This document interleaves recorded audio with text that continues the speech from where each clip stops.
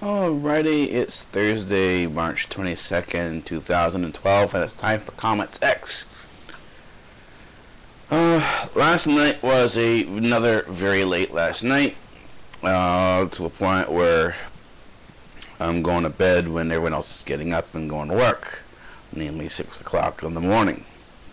But that's neither here nor there. That's standard fare for me now. Although I do notice that, and this, this is when you can tell fatigue is kind of setting in, is my ability to speak comes and goes. Sometimes it's good, sometimes it's not so good. Usually when it's not good, there's an enormous amount of fatigue. Although I do see from watching my own videos that I am getting better at things. I'm not making as many mistakes. My vocabulary is getting better. My grammar is getting better. Sometimes, I don't know why the bad grammar comes out, but it just does. You don't even notice it until afterwards when you're watching it that you've said something incorrect. And I guess it's again this whole in the moment thing, that as you're trying to do something in the moment, it's more difficult to this is I know that more difficult is not supposed to be a grammatically correct term, but it's not only difficult, but it's a proper, that's a proper description. It's more difficult. It's not only difficult to speak anyways, in terms of coming up. If you're speaking, people memorize their speech, and you can tell when people are either memorized or have read their speech, and you have to be not nervous enough to remember what to say, and so on and so forth. So that would be difficult. More difficult would be to write the speech from notes as you're speaking. That's more difficult. So it's not that it's, the term isn't grammatically incorrect. It's actually a proper description because you have a graduated level of difficulty. And it really depends on how you want to phrase things, and sometimes that's where you get stuck. You get stuck trying to figure out if what you're going to say is proper enough, and sometimes you want to say things in a different way, so getting the phrasing right, getting the arrangement right, can cause you to stutter and sort of gives you that the stutter pit. It's the train of thought slowing down to the point that it slows the speech patterns out because your mind hasn't decided yet what you want to say. And this, I see this in other, particularly when they're first starting out, their videos, they really don't know what to say in their videos. Particularly when you're starting your vlogs, and I see a number of girls. This is to a number of the girls that have been out there who've begun their vlogs and are kind of stuck on what to say and what to do on videos. And it's kind of, you want to sort of invite people in. It's just that people are hanging out with you. That's basically what vlogs are. If you're a type of person who doesn't mind people hanging out with you and doing whatever, it's a matter of sort of getting comfortable enough to be yourself on camera in front of the webcam at this particular for however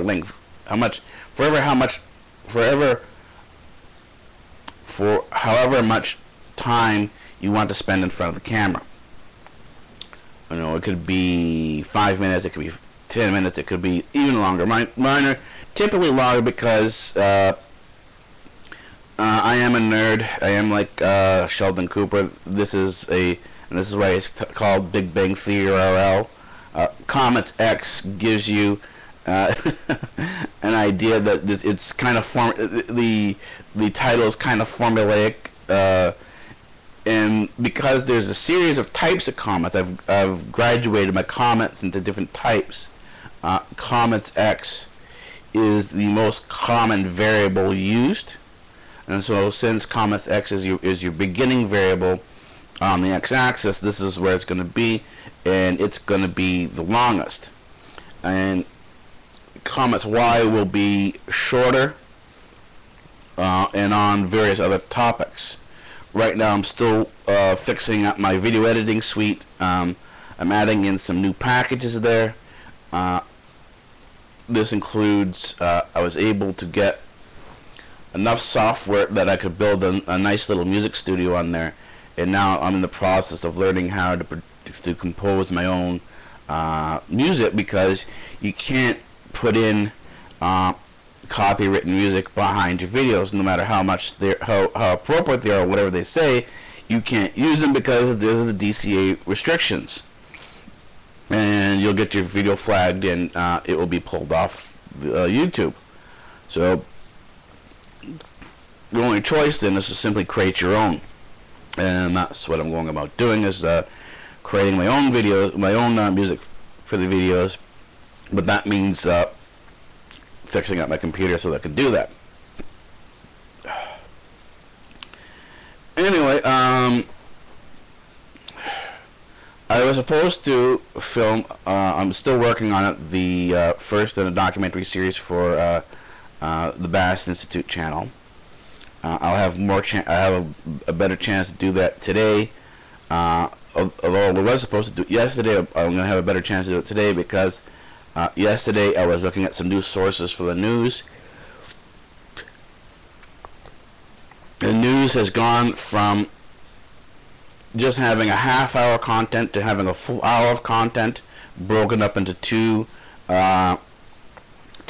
There's a part 1 and part 2. If you look at the news there, there's the part 1 and part 2, and there's the recommended documentary series that if you are planning to go look at the news, watch these documentary series. Check out the I'm going to be posting every so often a reading list that you should be looking into in term, trying to read, just to sort of keep yourself up to date.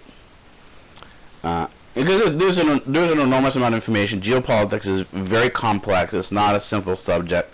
I'm not sort of approaching this from an elementary point of view. We're jumping right in, and there will be an intention to get involved in geopolitics and in global diplomacy.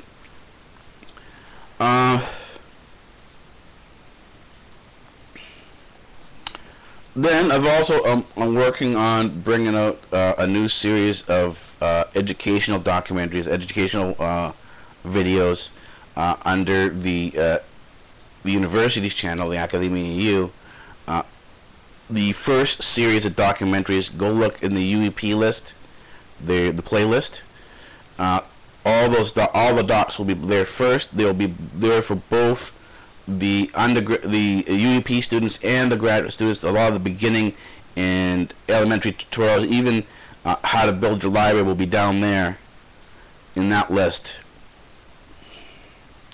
Although I think I might be doing other lists as well. Just watch that page, because the stuff is going to be coming out, and this is for any kid that I'm watching. There were some kids talking about things that will get them in trouble, and there was this Radio Rebel on Nickelodeon that came out with on Nickelodeon. I think it was Nickelodeon produced Radio Rebel, and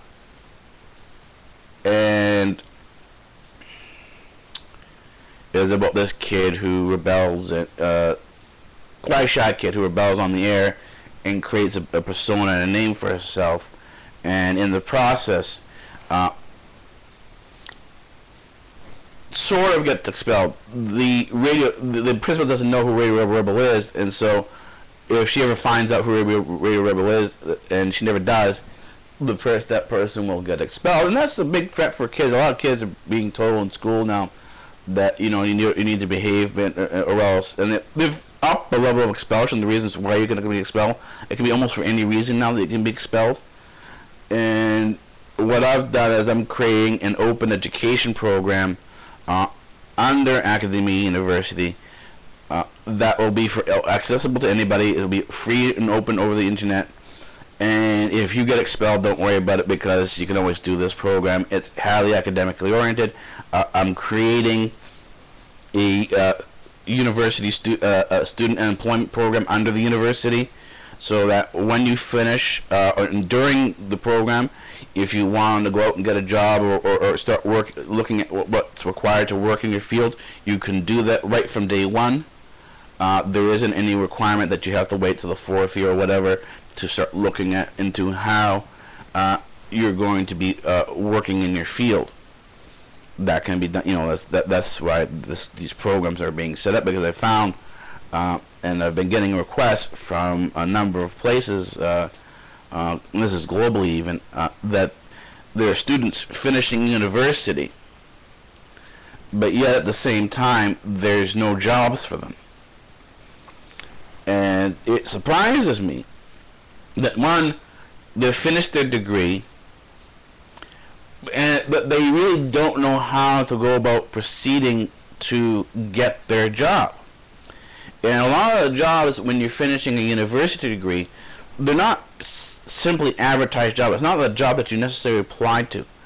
All these jobs are competitive. You have to have some degree of resume, some form of portfolio ready in order to go in and show what you're capable of doing.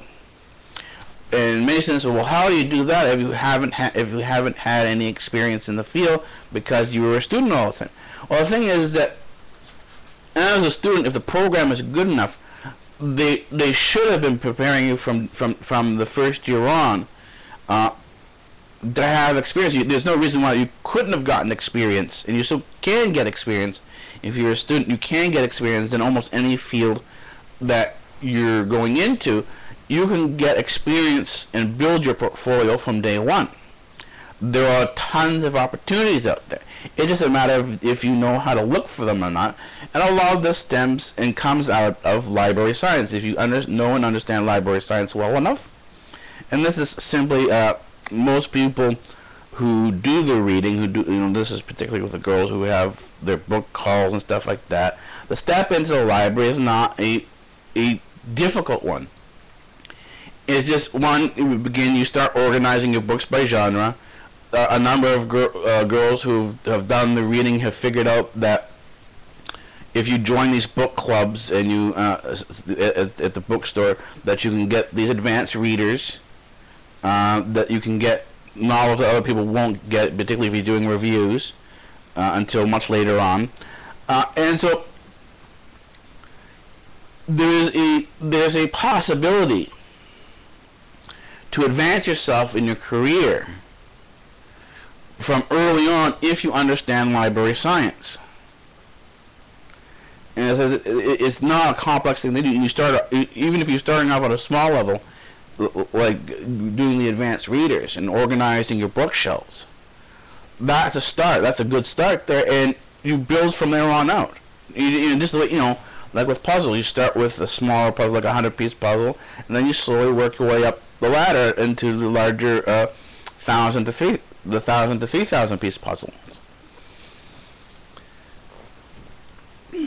Once you're capable of, once you get done your beginning stuff, it maybe take a couple. And I think most people get stuck with is the time frame.